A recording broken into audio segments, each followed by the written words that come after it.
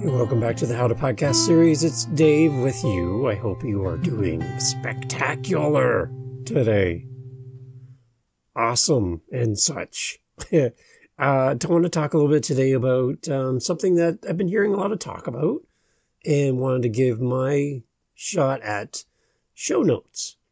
What goes with your podcast when you send it out into the world. We're going to talk all things show notes here on the How to Podcast series. Are you ready? Take note. Here we go. Thanks for joining me. Hey, so I'm hearing a lot of people chatting about show notes. Now, that's the information that you would include with your podcast when you upload it to your media host.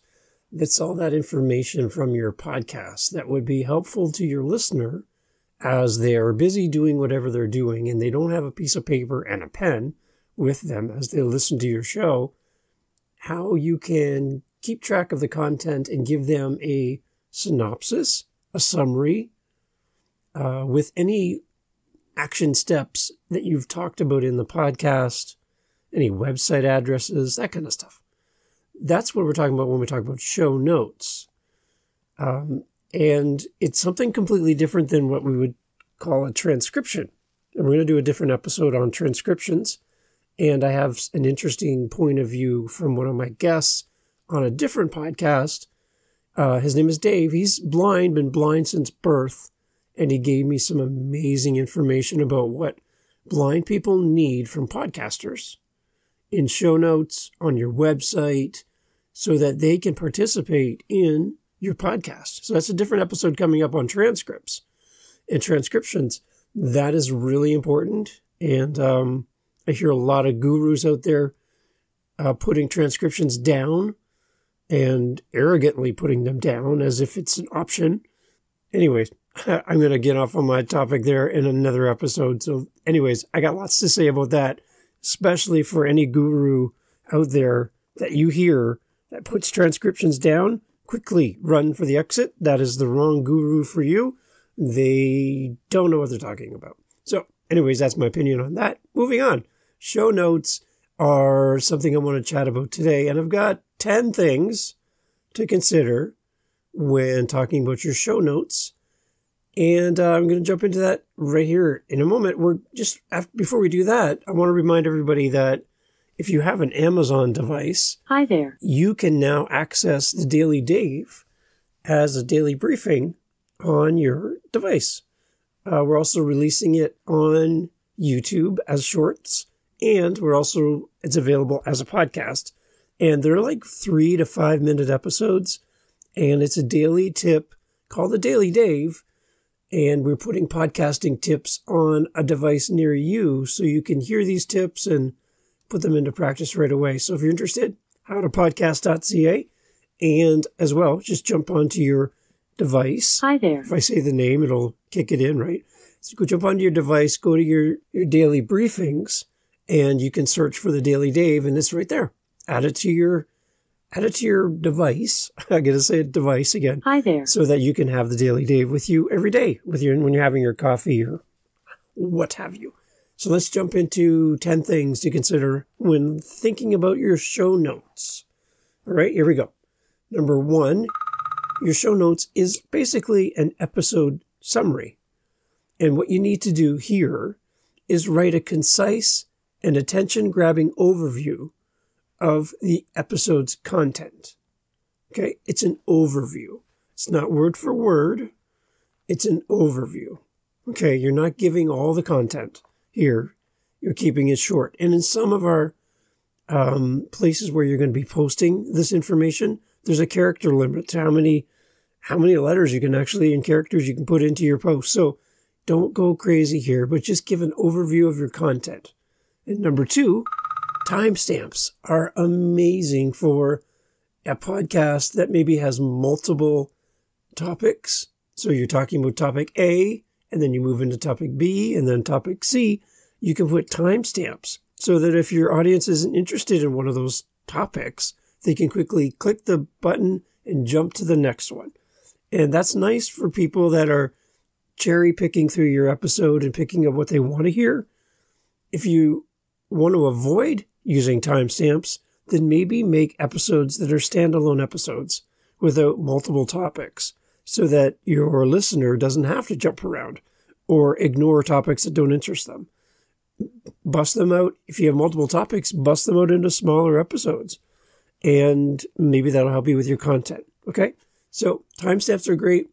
They give you a chance to jump around in the podcast and go to the sections that mean the most to you as a listener. So number 3, your guest information. Provide a short introduction or a bio from your guest. I love going to my guest's website and grabbing their bio right there. That's what they want people to know about them. Simple, super easy. Any kind of highlight any of their expertise or whatever relates to the topic of the episode that you have them on as a guest. Number 4, resources and links. So in your show notes, you can include relevant resources, articles, books, websites that you've mentioned, and in the episode, you can even hyperlink them. Number 5 would be your call to action. And you're going to hear people say CTAs a lot because apparently call to action takes a lot of time to say. But anyways, your CTAs, call to actions, could also be included in your show notes, your show description, whatever, your episode description, however you want to call this, but I'm calling them show notes. And this is where you can ask your listeners to subscribe or leave a review on your episode, or if you're doing show notes for your guest, where to find your guest for more information.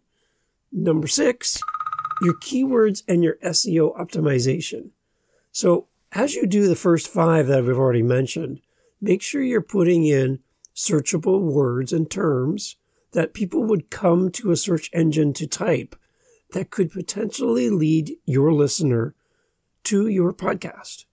So if you're doing an episode around fixing your car and it's all around oil changes, for example, you want to get oil change, automobile, auto maintenance.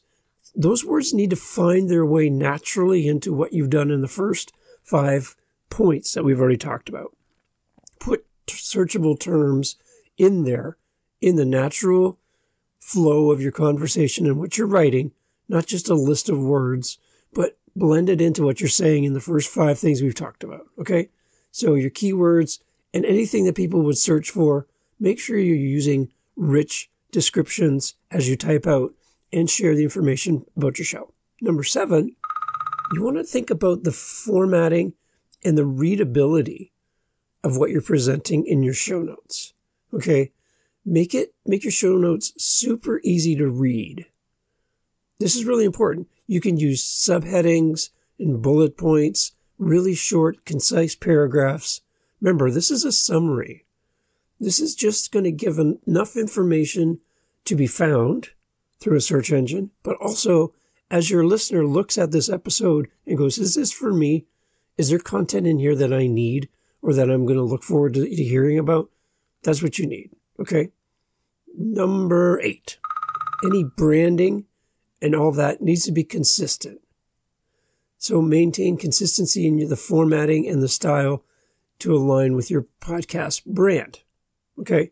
You want to keep that branding strong all the way through your show notes so that your listener has a consistent experience as they go through from episode to episode and takes in your content. Number 9, this is the episode transcript, and I'm going to make a separate episode about this in particular.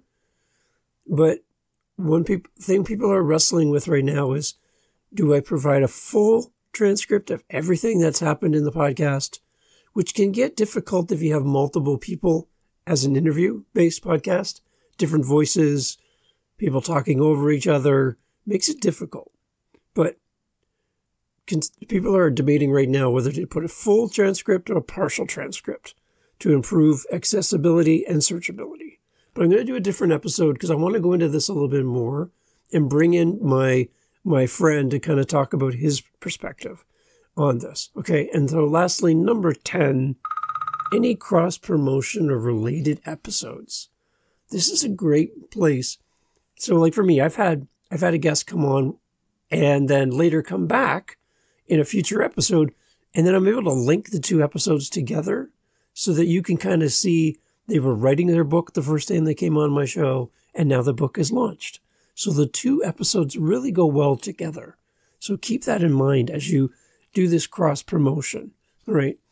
And, or if there's a related topic. So you have guest A comes on to talk about this and guest B has the same topic to talk about. Maybe you can link those two episodes together to give your audience a good experience, especially if the episode you're linking to is in the past. And maybe your new listener who finds you today might enjoy going back in time and listening to this other episode that complements or bookends the content that you're sharing in this episode. So lots of things to consider as you design and work out your show notes. But by following best practices, your show notes will engage your audience, improve your discoverability, which is really important. You want to be discovered, and enhance the overall listening experience of your podcast. Now, here's my offer. I would love to see your show notes.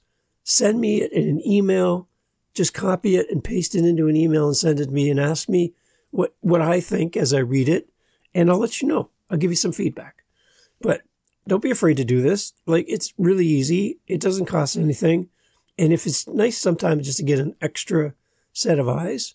And I know that I personally am really working through my show notes for all 7 of my shows because I want my listeners to have a great experience, and I want people to find the show because my guests come on and give up so much time to come on and be a part of the show. I want people to find their content as well. So that's kind of some thoughts around show notes, and I would love to hear your feedback. Go over to howtopodcast.ca, and I would love to get your feedback through SpeakPipe or email. Tell me about your show notes. What are you doing? What do you like? What did you stop doing? And let's just talk about show notes and get your ideas as well. Thanks for listening to the How to Podcast series, and I'll catch you on the next one. Take care. Get out there and do some podcasting.